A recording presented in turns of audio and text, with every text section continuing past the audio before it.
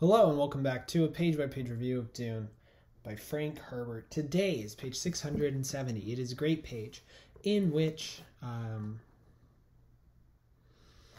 Gurney Halleck is reunited with Paul, and Paul takes this as a great omen that he is with his old swordsmaster, and that this is a sign of good fortune for them, especially as they are headed ever and ever more towards war and escalation of that war with the Harkonnens.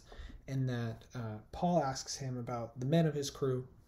Gurney says out loud that they are smugglers and they stand where the prophet is, but then hand signals that there are men that cannot be trusted amongst them. And Paul pulls out his lip,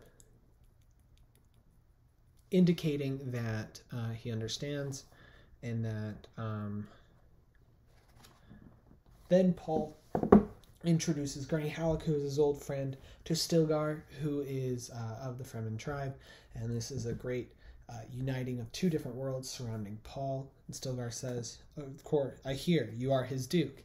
And that Paul had introduced him after saying he of all these stories, and that this is the man from his old life. And Stilgar says that, and it's a bit cryptic, and it is similar to that of people in real life when your friends' worlds are uniting. So perhaps you have a roommate, and then you have friends, and then they are mixing.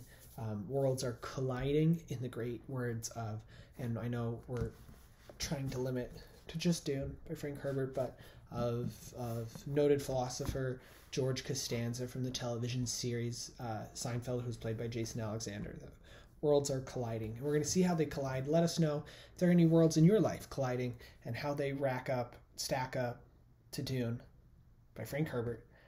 670 tomorrow, 671.